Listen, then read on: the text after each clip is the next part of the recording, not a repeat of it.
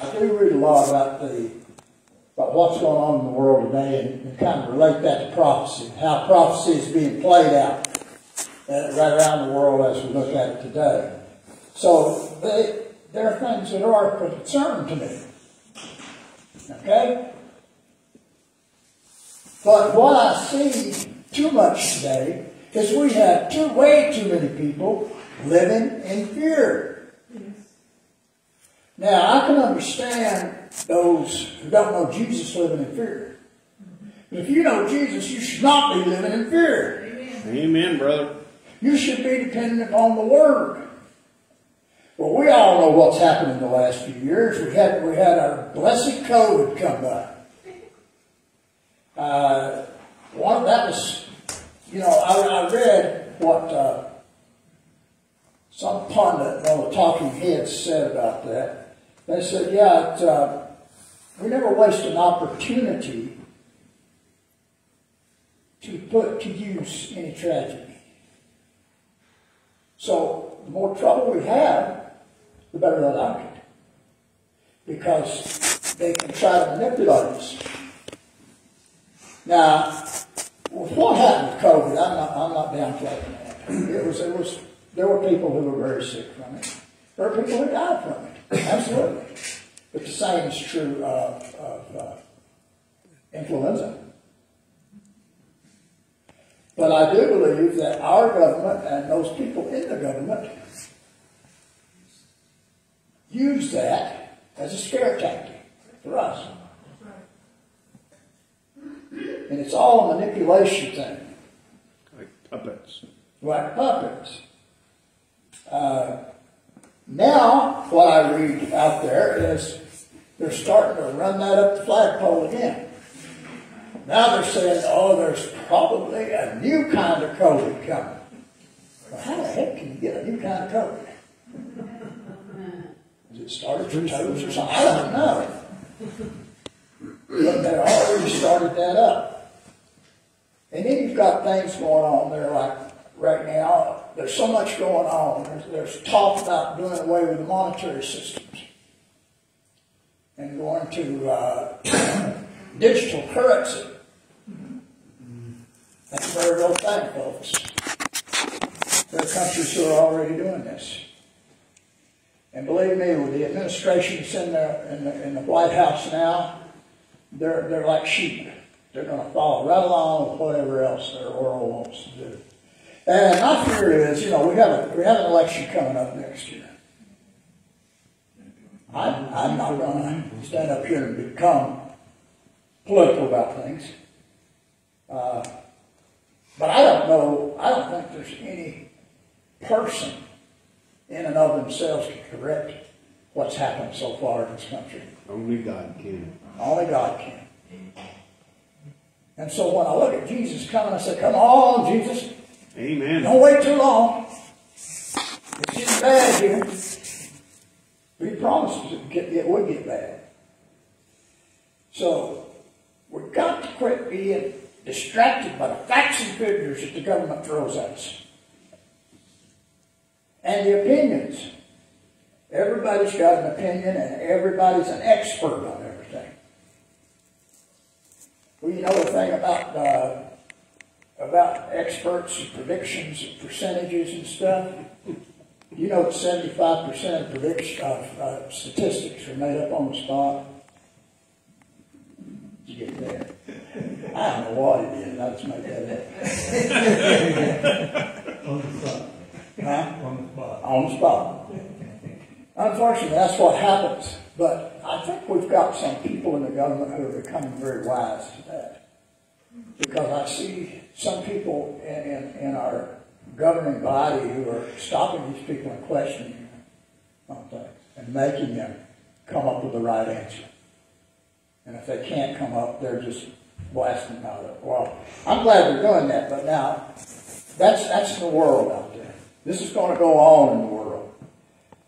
What we need to worry about is us here, God's people, God's children. Like I said, we need to have our eyes upon Jesus each and every day, in everything we do, in everything we say, And we need to go out there with the idea that God has sent us out there to bring more people in. Not necessarily into this church, but more people in to know Jesus Christ. So I think it's time that we got up out of our seats, stood up, shut up, listened up, and spoke up about Jesus Christ. We need to do that. Be a disciple. Be a disciple. It's very easy to be a believer in Jesus Christ. Very easy. Sometimes too easy. Because there's a caveat that goes with that says you can't stay in that place all this time. You can't stay there at the cross the rest of your life. You've got to move beyond the cross. Jesus moved beyond the cross. It's not that the cross lost any effectiveness. It's still effective. It's just as powerful as it ever was. But we've moved on from that.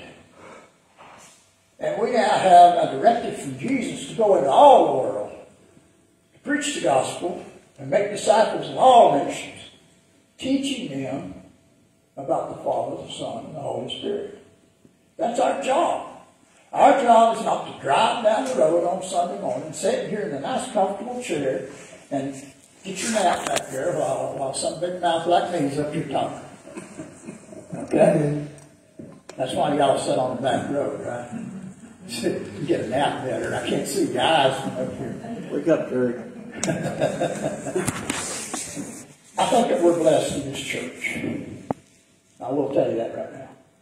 Now, I'm not touting anything except the fact that the gospel is preached in this church, and it will always be preached in this church. As long as I have anything at all, any input at all to it, that's what's going to be preached. It's the gospel. Because I think and I believe that our time is short, and that the return of Jesus Christ is imminent. Yes. Take a look at what's going on out there, folks. There's hate. There's violence. There's people trying to divide what we call the races. Now, as the Sunday school class found out this morning, there's only one race. The human race. The human race. Yes. Because they got to watch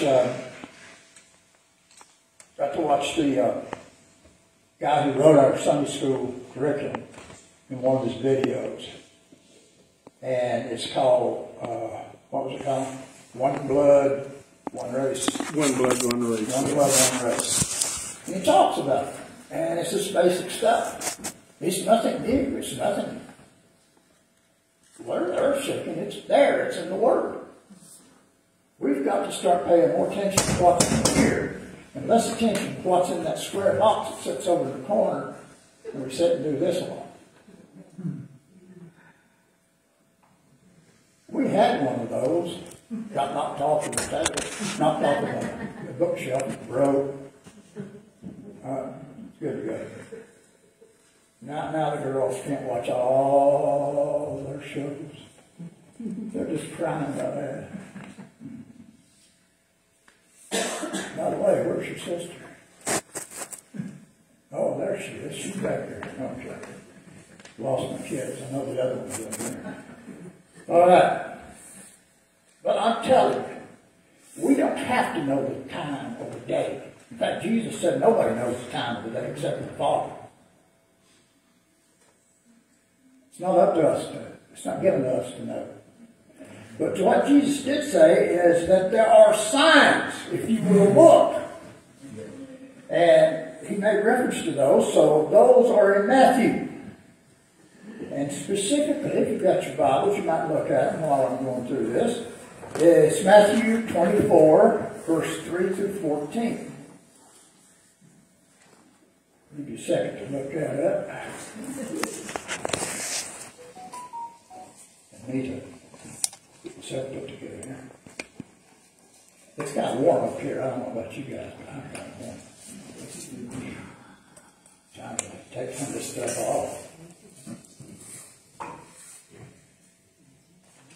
Okay, everybody should be there. That's a pretty easy book to find. Okay, Now, you got to remember, Jesus had been teaching at this time. He'd been teaching the crowds. And there were massive crowds that came out to hear him talk. And he was healing the sick, all kinds of diseases, and all these things that were vexing him. But there came a time when we've got to remember that Jesus was God. But he was also a man. He got tired. He wanted to rest, so he wanted to go up on the mountain. And when he went up on the mountain, his disciples came to him. Now, it doesn't say it in the Word. At this time, Jesus probably had somewhere around 150 disciples. But there's only 12 that followed him faithfully. And you know the 12. Does that tell you anything? You know, just like the disciples, we can go talk to Jesus. But sometimes we've got to go up on the mountain and get out of the valley to talk to Jesus. So they're sitting there, and then beginning in verse 3. As Jesus was sitting on the Mount of Olives, his disciples came to him privately. Tell us, they said, when will this happen? And what will be the sign of your coming and of the end of the age? It's a good question. I think I would ask that question. Jesus answered and he said, watch out that nobody deceives you. For many will come in my name, claiming I'm the Messiah, and will deceive many. You will hear of wars, rumors of wars. But see to it that you're not alarmed. Such things must happen. But the end is still to come. Nation will rise against nation, and kingdom against kingdom. There will be famines and earthquakes in various places. All these are the beginning of birth pains. Then you will be handed over to be persecuted and put to death. Well, that's a pleasant thought, isn't it? Yeah. At that time, many will turn away from the faith and will betray and hate each other. Look at the person next to you and say, that will not be you.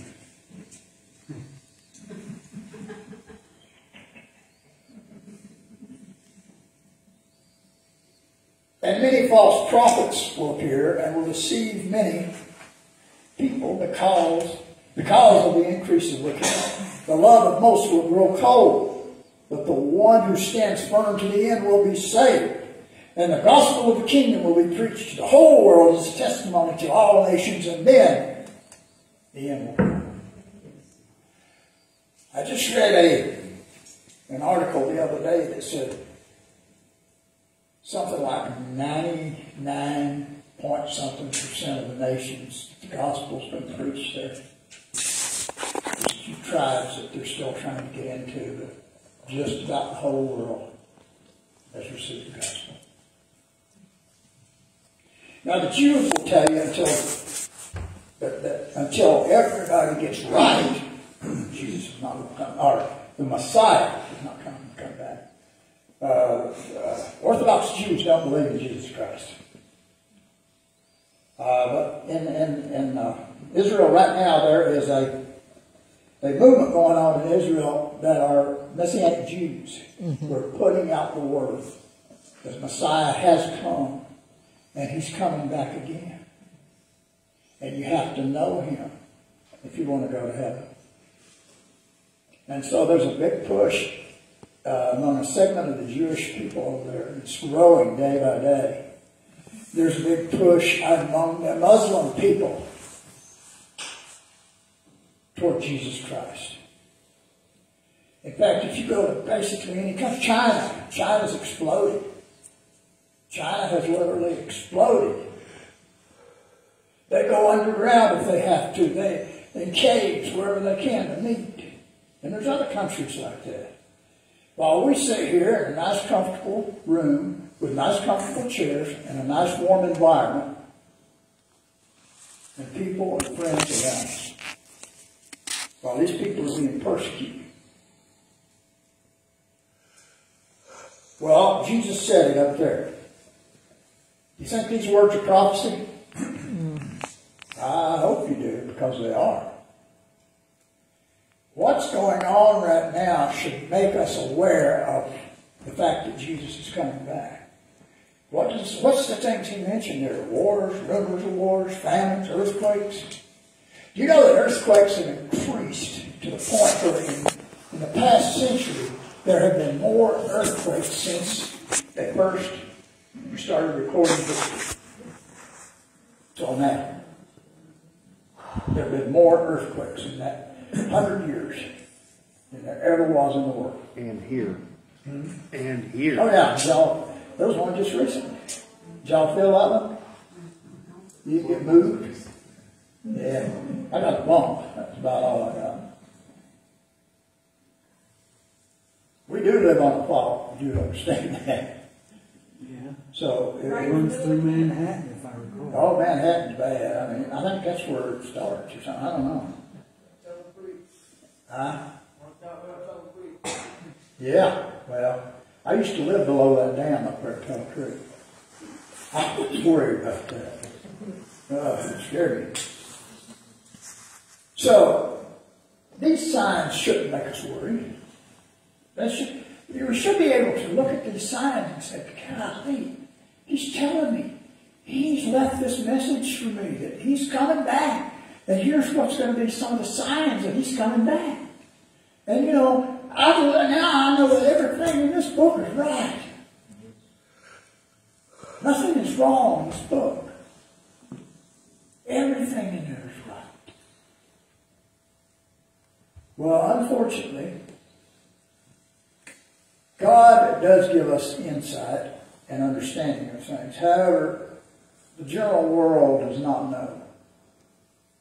And you can see that out there. In fact, there are people, like I said, there are now people who are saying, Jesus hasn't come back. I don't think he's going to come back. I think that's a pipe dream. There are people out there who, and we'll talk about that in just a minute. There's false teachers all over the place out there. I won't tell you guys that. They are like thicker than ticks on a dog. But you got to look for them. You got to look for them because, in essence, they will preach what appears to be a good sermon. But in that sermon, there will be some. Y'all remember the old adage about watching what you say about making the brownies? Y'all remember that? Mm-hmm. And when you make the brownies, you just go outside and get a little dog nugget and put it in there and mix it up there. It's okay to eat just a little bit, right? Yeah. That's what's happening in the gospel, brothers and sisters, right now. The gospel is there. It's solid, like those brownies. However, there is that little nugget floating around in there somewhere. And you got to be wise when you look at the script, when you look at somebody preaching, and wonder: are they preaching what they think, or are they preaching what God says? And if it's not preaching what God says, you better back up and turn around and go the other way. Fast. Yes. They will suck you in just like a whirlpool. Well, two things we really need to focus on. What is really what is happening now prophesied, and what do we need to have in order to understand that prophecy? Well, one thing we've done here, and Brother Stan and I have talked about it, we're trying to get away from our old style of preaching, which was topical. I know these terms don't mean a whole heck of a lot to most of you, but that's just basing your sermon on what's happening now. The other one was expository, which means you take verses, you look at the verses, you see what God is saying, and you take people through that verse. You let Scripture speak for itself. And I'll tell you what, God could do a lot better job than I can do, Stan could do, than Billy Graham could do. And so we're heading that direction. We really want to go that way. And we're working hard at it. Poor brother Stan, it's driving him over the edge, I think. So, but he's getting there. He is getting there. So, what did we read? 424. Yeah, we read that, but we want to go back and relook at what it says in Matthew 24, 4 through 8. Jesus answered, "Watch out that no one deceives you, for many will come in my name, claiming I am the Messiah, and will deceive many. You'll hear of wars and rumors of wars. See to it that you're not alarmed. Such things must happen, but the end is still to come. Nation will rise against nation, and kingdom against kingdom. There will be famines and earthquakes in various places. All these are the beginning of birth pangs." Take a look at what's happening. You know, I talked about the digital currency is trying to be put in place out there. That's one thing. Another thing is there is a move toward having a one world church. That is really being pushed.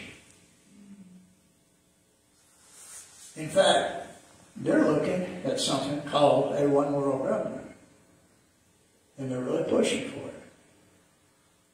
They're pushing hard. But that's what's going to happen. They call it the New World Order. I had read so much about this before. I was a pretty good student of eschatology, which is end times prophecy. And I used to read and meditate on that, and I used to do research on it, and I used to think, well, I have never seen any of this stuff. And then George had Hubert Walker, 10 other names Bush, stood up there and made his famous 1,000 points of light speech. Did you ever see that?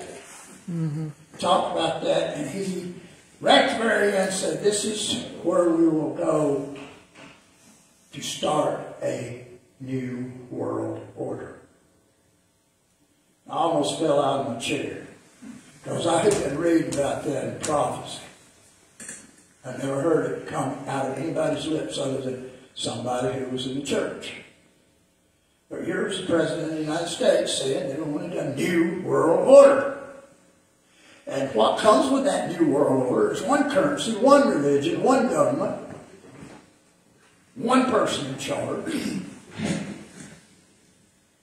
And you know who that person is that's in charge? It's not Jesus Christ. It's a pretender. It's called the beast. Now don't start getting out your books and trying to figure out what 666 means. I heard so many things on that, I don't even pay attention to that. I just know he's going to come. In fact, I think he's in the world right now today. I think he just hadn't shown up yet. But I think he will.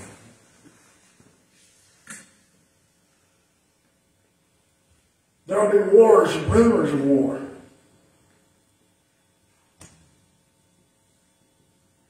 And so, what these people are pushing the New World Order do is promise you two things: peace and prosperity.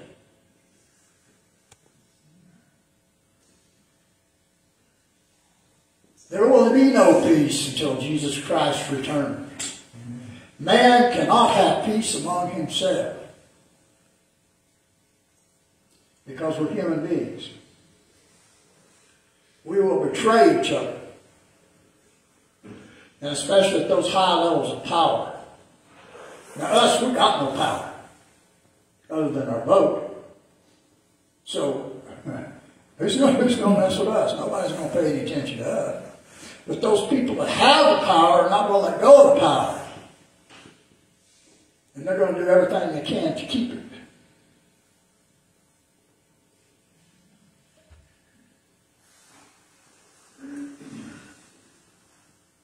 Through all collective efforts of man, there will never be peace.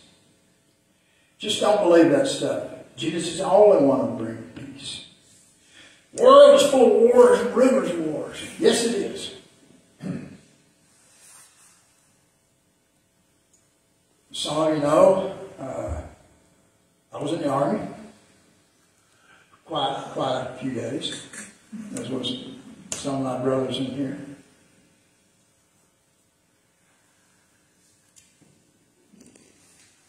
And since that time, I've paid closer attention to things. We have a war going on somewhere every day in this world. Every day.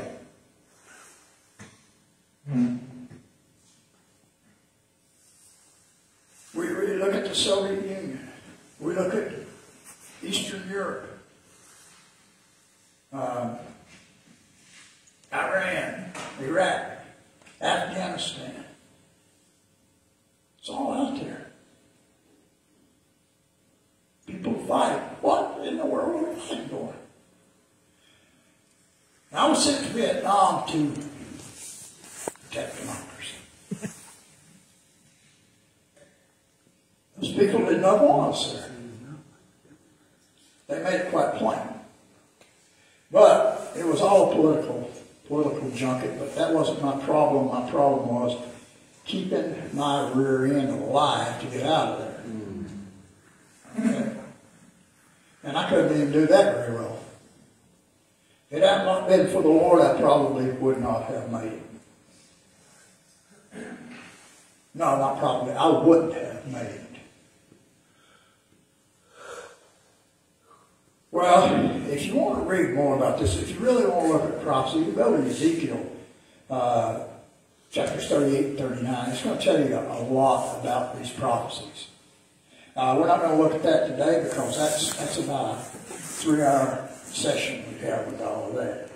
But in that, they talk about a series of countries coming together to create war. And it's called the Battle of Gog and Magog. You might read about that. Just make sure you got a good study Bible and let the Holy Spirit lead you if you're going to read that. I would suggest you do read that, though. Read it well. And look at what's happening in the world out there right now in light of what you see in Scripture.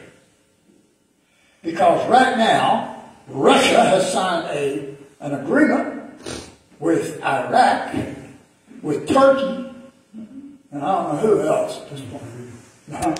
North Korea. It started. When that coalition is big enough, guess where they're going to go? They're going to go down to Israel. Now, who would believe that a country that's smaller than our smallest state in the United States could cause this much trouble in the world? There's a good reason for it. The Hebrew people are the only people that have survived since their conception as a people group. Only ones. They produced the only Savior that this world ever needs. You know, Muhammad's dead. Buddha's dead. Buddha said, I don't know the meaning of life. I don't know what it is. I keep looking for it. Muhammad didn't know. Shintoism doesn't work. Taoism doesn't work. Some of our Christian religions don't work. They're just worldly religions covered with Christianity, or covered with the Bible. This is all going down, folks, and this is going to happen. False prophets. I think sometimes we're oblivious to false prophets out there. I think inwardly we know that they're there. We just don't pay a whole lot of attention. And sometimes we're taken in by what they say. But I would suggest that instead of taking things at face value, you do some research on And these folks are preaching what Paul called a different gospel.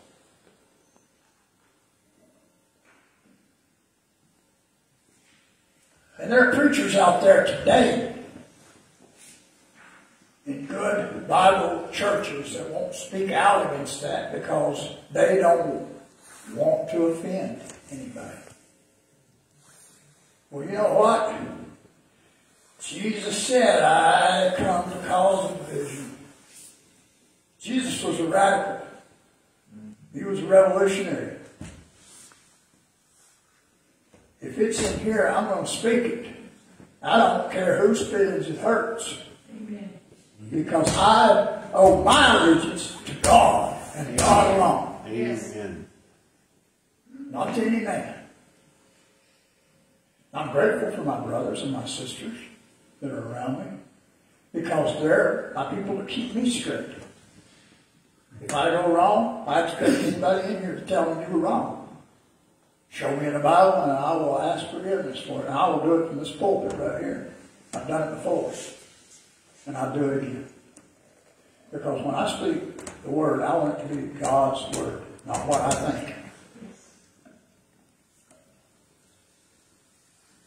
There are people out there who take the word and they'll twist the word. And they'll make it fit whatever their thing is that they want to do. They will take a part of the verse and they will make it into a whole thought process. And I want to tell you something about a lot of these preachers out there now. A lot of these preachers are getting rich off of what they're doing. Now, I'm going to tell you something. If you go into the ministry, if you ever think about going into the ministry, you are not going to get rich. I guarantee you that right now.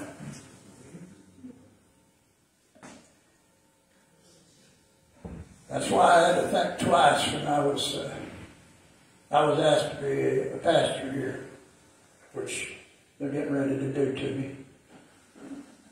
You know, going to make me work. But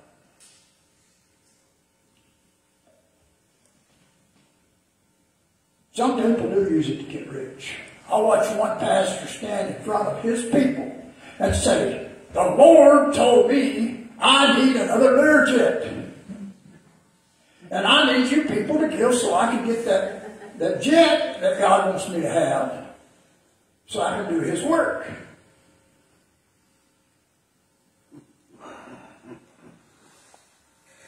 Help me, Lord. Help us all. Huh? Help us all. Help us all.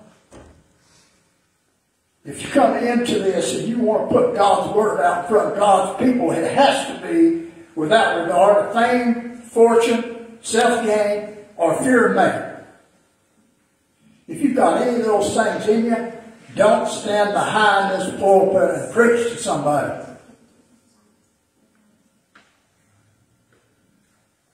Because you're not going to preach the truth.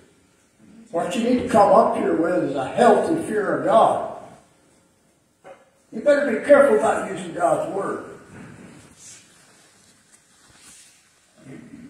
You use it as it is in the word, not to your advantage. Well, we have a paid pastor, and that's fine. That's okay to have that. We're just like other denominations, Catholics, Baptists, Methodists, Lutheran, you name it. But I feel that for me to get up here and preach, I've been commissioned at a higher level than that.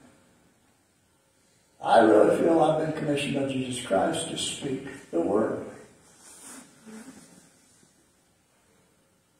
And now I don't want y'all to think I'm bragging. Because what I want to tell you is yes, He has called me to speak the word. But guess who else He's called? Us. You, each and every one of you sitting out here. Amen. You are called to preach the word, to speak the word. It doesn't make me any more special than anybody else. It's just at my age I don't really care. Okay, you can get mad at me if you want to. Don't bother me. But you have to be a follower of Jesus. And then when you become a follower of Jesus, you're commissioned to speak God's truth by the leading of the Holy Spirit. Now, I told you to talk a little bit about the Holy Spirit. I do want to talk a little bit about that. We need the Holy Spirit. Now, we're given the Holy Spirit the time that we give confession of Jesus Christ and we ask forgiveness and accept His offer of eternal life. He offers to take our sins, cover our sins. We receive the Holy Spirit at that point. But there's also a baptism of the Holy Spirit. Amen. And at the baptism of the Holy Spirit, what you do is you give up everything. You give it all up. You are no longer belong to yourself, but you belong to Jesus Christ. You died. You die. You're a dead man walking. And you let the Holy Spirit come in, and the Holy Spirit will fill you up to the brim and overflow you. And it will definitely turn your head around on your shoulders when it happens. I speak for that. So, we're not going to escape a lot of this stuff that's going to happen. Y'all hear me? We're going to escape a lot of this stuff. Oh, I'm going to be... I'm going to be raptured out of here. I don't have to mess with none of that. Hold. All of this stuff, that when it's going to happen, is what I know it's going to happen. Jesus is going to come back to His church. Yeah, I know that. But I'm not going to sit here and argue if it's going to be before the tribulation, the middle of the tribulation, after the tribulation. That's pre-trib, mid-trib, post-trib. What I believe in is pan-trib. God's in charge of the law pan out in the end. Amen. What I do believe is we're not going to get away with some of it. Because it says in Revelation that it will be 3.5 years before God removes the restrainer from the world. You know who the restrainer is? The Holy Spirit. Well, now, God's not going to take all of His people out. Who's going to give us direction? You know, He's not going to take all His people out and let it go. We're going to go through part of that. Now, is He going to keep us out of the major stuff? Yeah, I believe that. I'm not saying I'm mid-trib, but I think He will keep us out of the major part of that. But up until that time, we're going to be living with this. We're going to be in the middle of this stuff. And so that's why I really, really, really encourage people to start thinking biblically. And start thinking about Jesus. And start looking at Jesus. And start reading what He has to say. And conduct ourselves as if we were in the heavenly realm. Amen. Because in Matthew, if you go back in Matthew, and you go back to Matthew 5, and you begin at the very beginning, that is called the Constitution of Christianity, Matthew 5. And it talks about how we're supposed to be and what we're supposed to do. And it's right there. And then he goes on in and says, you know, you got your B's there. B attitude. Yeah, you got to be this way. That's got to be your attitude. Yeah. So, man, people tell you that man's inherently good. Horse biscuits. That is a lie from Satan. Man is not inherently good. Man is born into sin. And man continues to sin. You know, I think every day I've got to go, oh Lord, forgive me for that. I'll let a word come out of my mouth. I'll let say something to somebody. I do something that's not right, and the Holy Spirit gets a hold of me. So, I know. Thank God for Jesus Christ. Amen. Amen. I'm pretty chubby boy, but I don't think there's enough in me to pay for all those sins. Thank God for Jesus Christ. 2 Timothy 3, 1-5 tells us, but understand this. in the last days will come times of difficulty. For people will be lovers of self, lovers of money, proud, arrogant, abusive, disobedient to parents, ungrateful, unholy, heartless, unappeasable, slanderous, without self-control, brutal, not loving good, treacherous, reckless, swollen with conceit, lovers of pleasure rather than lovers of God, having the appearance of God but denying its power. Avoid such people. That's the word. Now that's a pretty good litany. We all fall into that somewhere. And you know, our economy's tanked out right now. Our economy's basically tanked out. And it's easy to fall into needing money. I see so many things out there. I was reading about what Elon Musk had with his setup that he's got now for playing the market. And you can buy into that, and it does the work for you, and you can make like thousands of dollars a month, you know. Well, just because I went to that site and looked at it and backed out, now I get 40 of them a day wanting to do this. There are tons of it out there guaranteeing you $10,000 a month, $30,000 a month. And ain't one of them true. They're not true. They're just trying to drag people in. They're trying to give you false hope out there.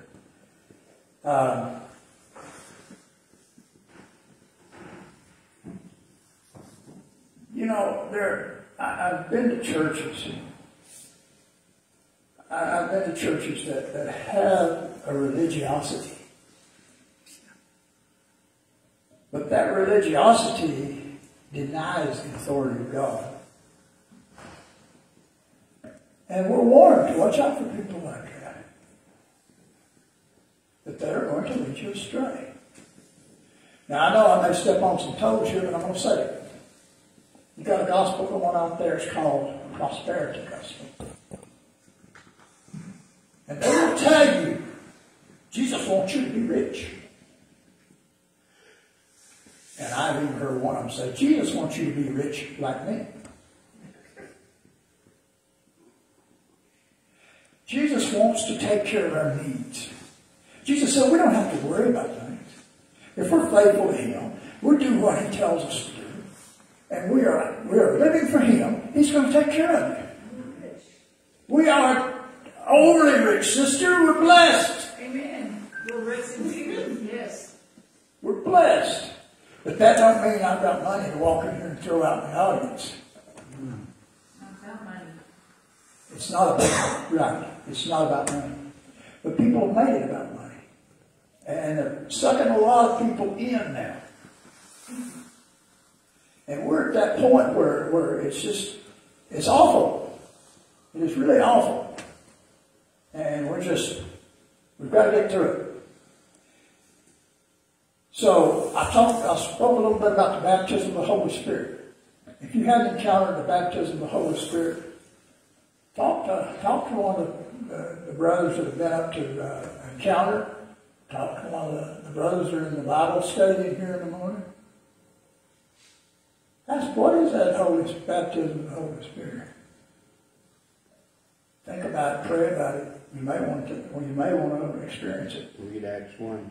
Huh? Read Acts 1. There you go, read Acts 1. Talks about it.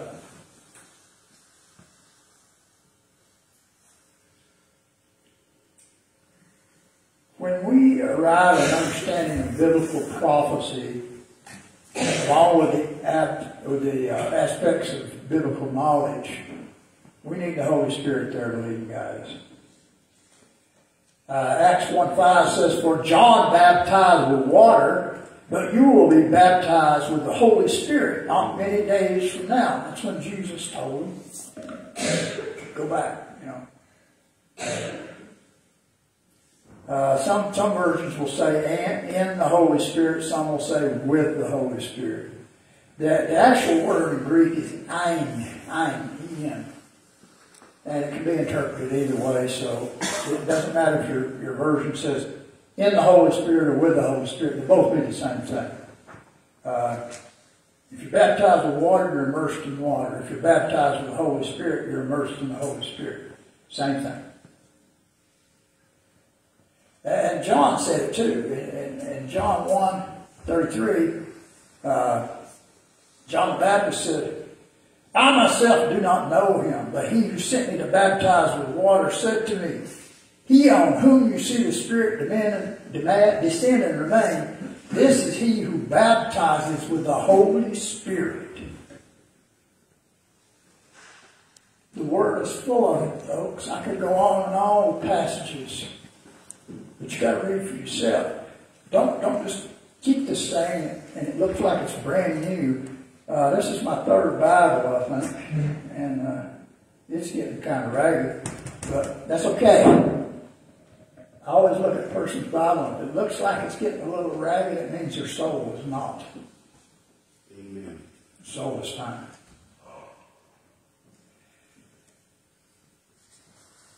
To be filled with the Holy Spirit to the overflow is to be immersed in the Holy Spirit. It gives us a boldness and the power of God's Spirit to accomplish Christ's purposes and, get this, with His authority. In and of ourselves, we cannot do anything. There are people out there who will tell you, well, God's already put everything in place. If you get sick, brother, He's got a cure for you out there. All you got to do is reach out there and find it and pull it back in. Horse feathers. You can go before the Lord, you can ask the Lord. But do you remember about Paul? Paul had a thorn in the flesh, and how many times did he pray for it? To be removed. And what God tell him? Remove the thorn before. No. Yeah. My grace is sufficient. And that's what I believe.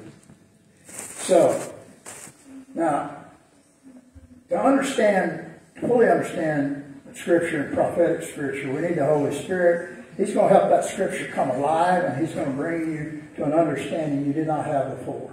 Guaranteed. I guarantee you, if you read it right, and you study what He has to say, and sometimes you may have to go to some writings. But be careful of what writings you use. Make sure that you're using the writing that's of a bona fide, believing Christian who preaches the Word. Biblical prophecy is not easy to understand in the human realm. If we have the Holy Spirit, we will be led through prophetic Scripture with clarity and depth of understanding, guarantee you. He will not leave you hanging. One of the biggest things that baptism in the Holy Spirit brought me was peace. Amen. A lot of peace. I came back from Vietnam and I hadn't known peace since then. I hated the people of the United States. I didn't like people at all. At that time, I was drove to shoot you and listen to you. But that baptism in the Spirit said, no, you got God's peace. You got His peace. So that's why I'm not scared. I'm not afraid. I know I'm okay. Now, the VA tells me I still got PTSD. Don't worry, I ain't going to be up on the roof with a 357 shoot, picking people off in the parking lot. But it's for the Holy Spirit. It's through the Holy Spirit that overcomes that. Yeah. He gives you that. He grabs them reins and goes, whoa, boy. Back up there. He's going to strengthen you through any turmoil or strife happening now and that's going to come. And in the process, He's going to give you the ability to honor God and do it without fear of man. Don't be afraid to speak up for Jesus. Amen. Never be afraid of that. Amen. God wants to baptize everybody in here, number one, into salvation by belief in Jesus Christ. And once you see how wonderful that is, to make that decision to follow Jesus by baptism of the Spirit. That's when you become a follower of Jesus Christ. A lot of people know about Christ. The devil knows about Christ. And he can probably quote Scripture better than I ever could. That don't mean he's following Christ. He's getting left in the dust if he's trying. But you have to, baptism in the Holy Spirit is not something that's going to come automatic. It's something you've got to want. It's got to be your decision, and I would suggest that you pray about it. Just pray about it and see what God tells you. I challenge you this week to come, read about it, meditate on it, pray on it, see if you're ready. My big prayer is that if you've not been baptized in the Spirit, you're going to be led to seek Him out. And I think if our people, if the large majority of our people are baptized in the Spirit, you won't be able to hold this church on the ground. You may have to climb a ladder to get in the door in the morning. I want to see this church filled with the Holy Spirit. Not that I don't think it is now. But I want to see it, and I want to see the Holy Spirit active here. I want to see the gifts of the Spirit coming through out here. I want to be shown, be manifested on the people out here. And I'm not talking about me, you or Stan. I'm talking about you guys. That's my fervent prayer. And any brother who's sat with me for a while and listened to me spout off in there will know that's what I believe. It's like walking on a cloud of, just like walking on a cloud. Yeah. There's power in it. There's absolute power in being filled with the Spirit. Huh. That's Stan. That's a good little thing. Did y'all ever see that? Yeah, I had it made. Did you? I like that, man. 911 for the kids. Yeah, 911. That's pretty neat. Maybe if you talk real nice the other day, you might get off it. Let's pray. Father, we thank you for your word. We thank you for how you have made your word there for us, and we thank you, Holy Spirit, that you bring it to life for us. And Lord, we just pray that right now that we are doing your will, Lord.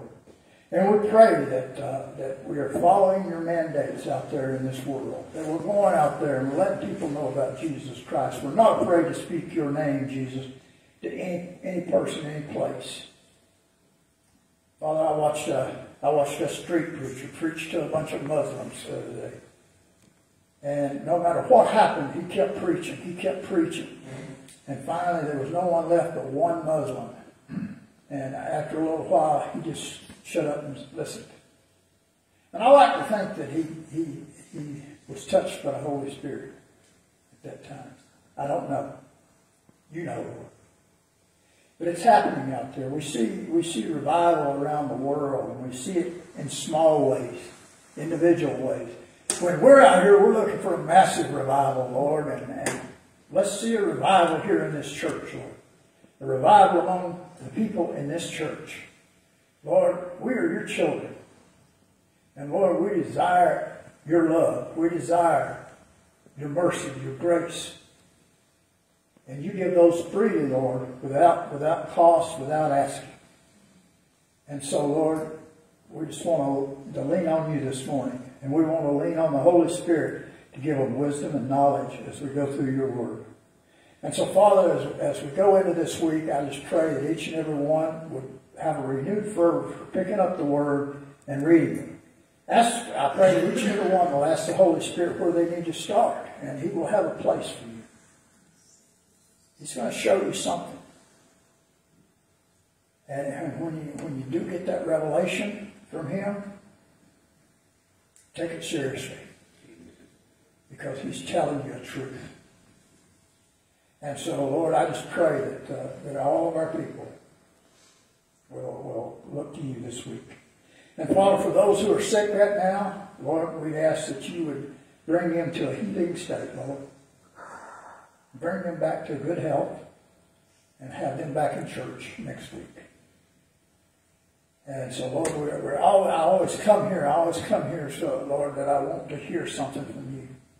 I want to be amazed when I walk out of here. I want to say, I never knew that, but boy, I do now. So I just pray that we'll all come with that attitude, Lord. And that we will live our lives in such a way that presents Jesus Christ to the world out there. And presents him in a godly manner. Father, we thank you and we praise you for everything you do for us and everything you're going to do for us. And we want to give you all the honor and all the glory and all the thanks. In the name of Jesus. Amen. Amen. I